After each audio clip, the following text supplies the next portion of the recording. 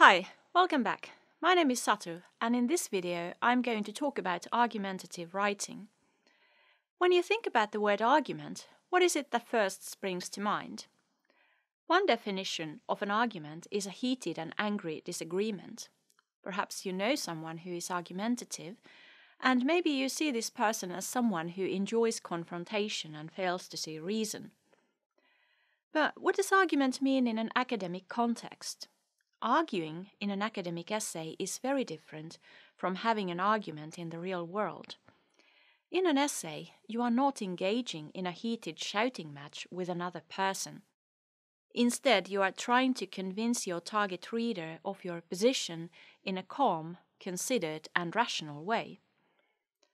But what does it mean exactly to write an argumentative essay rather than, say, a descriptive one?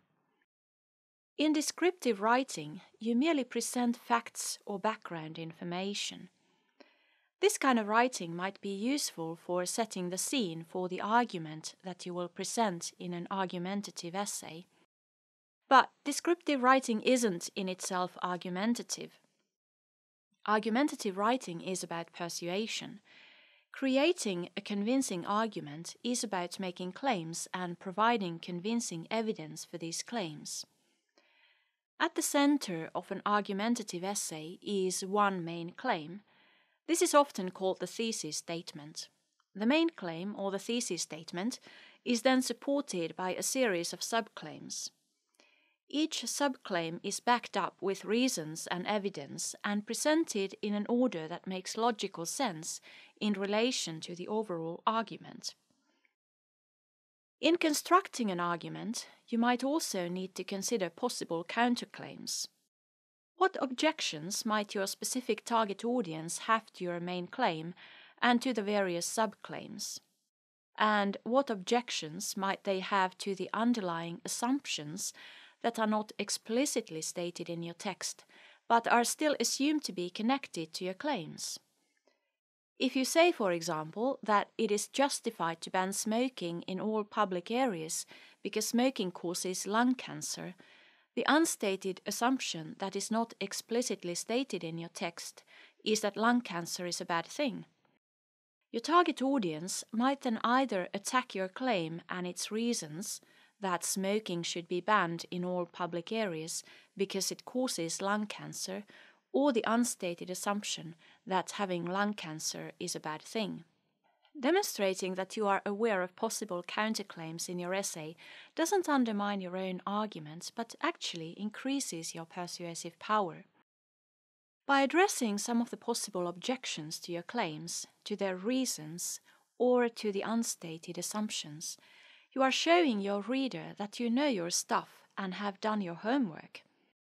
Basically, you are more likely to be taken seriously by your target audience if you can show them that you have knowledge of your topic and that you can think of more than one possible solution to the problems that you are trying to solve.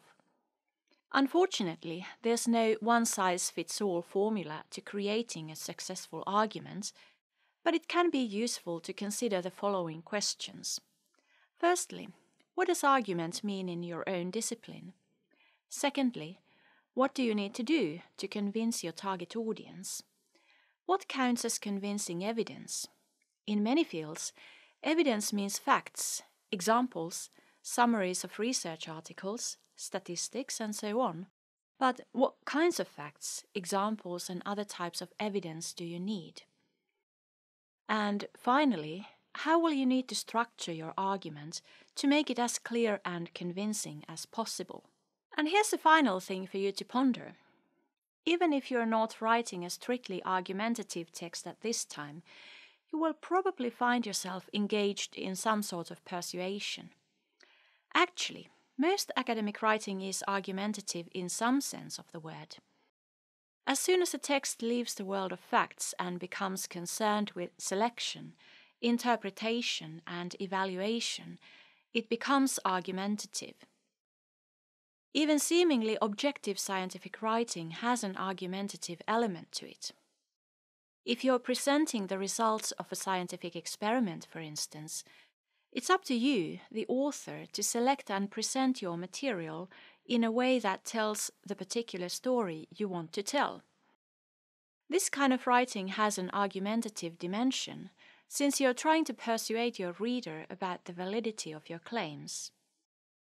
Language doesn't represent the world in an unbiased objectivity, but rather shapes how our reality is viewed.